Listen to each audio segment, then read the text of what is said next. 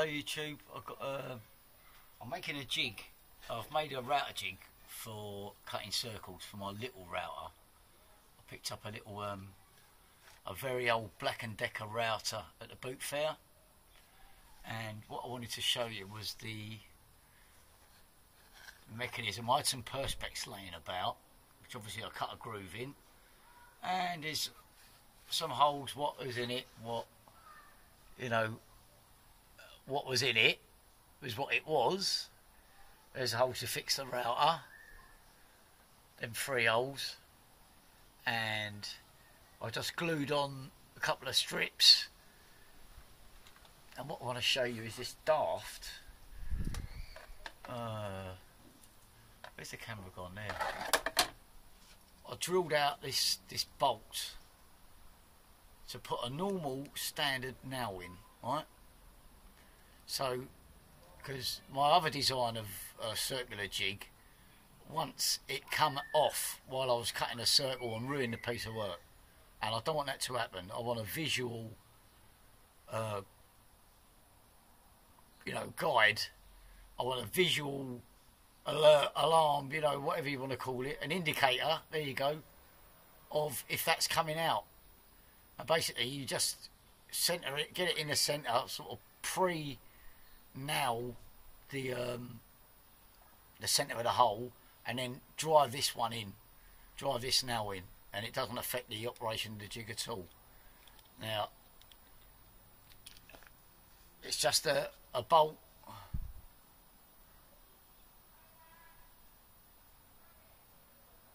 rammed in and glued into that bit of wood. Okay, you could do it from the other side, wouldn't really matter, but I wanted something, I just using what I had to hand. And the slide, that was from a little jig set. You could use a coach bolt or something and do it the other way around. There are plenty of ways to do this, but anyway, it just slides in.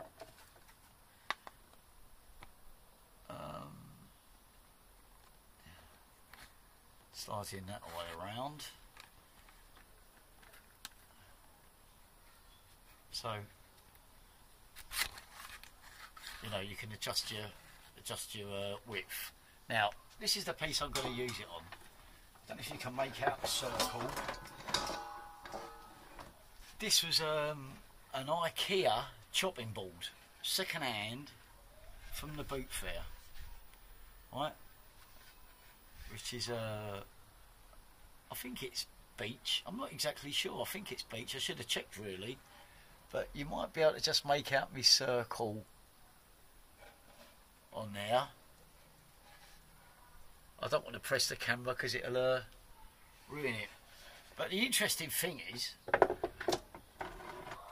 wanted a small bowl. So, if you can read on there, hygienic pet bowl. This is a dog bowl, stainless steel, and this is going to be my sink in the camper van, right? And all I'm going to have to do is drill a hole in a bit of plywood. Let me try and demonstrate. Well, tell you what I'm trying to achieve. Here's another bowl. This is a thicker bowl, a thicker dog bowl, right? I went for a thinner one. It was only cheap on eBay. That was about £4-5, right? Brand new. Who gives a damn, eh? So, bear with me a moment. You can see that dimple, that recess for the sink thing, right? You can see the recess and the crease. That's because I banged it a little bit too much, because you can get most of the way there, right, with most of the recess, right? You can bang that down, and you can see it's pronounced on there, right? You can see that, can't you? That's about 5 mil, 4 or 5 mil, and well, basically, bear with me one moment. I think I've got this out already. I had a rough bit of plywood, right, from when I was trying to experiment with some plywood before. I was going to paint it and I changed my mind, and then this bit of wood turned up. That chopping board, what cost me £1. That chopping board, I paid at the boot fair, £1, right? So, if you can see, these holes sort of correspond with the size of that recess, right? There's a reason for that. You get your hole cutter out.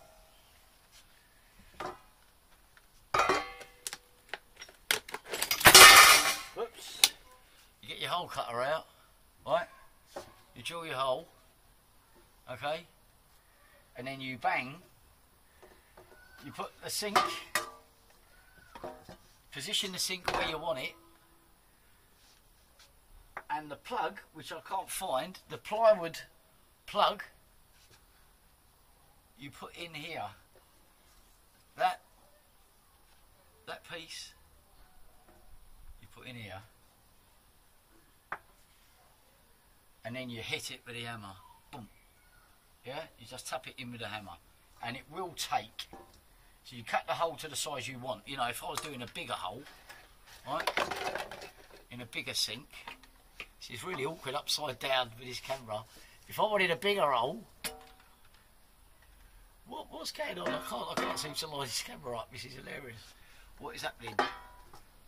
Yeah, if I wanted a bigger hole, right, an even bigger hole like that, I could do it, right?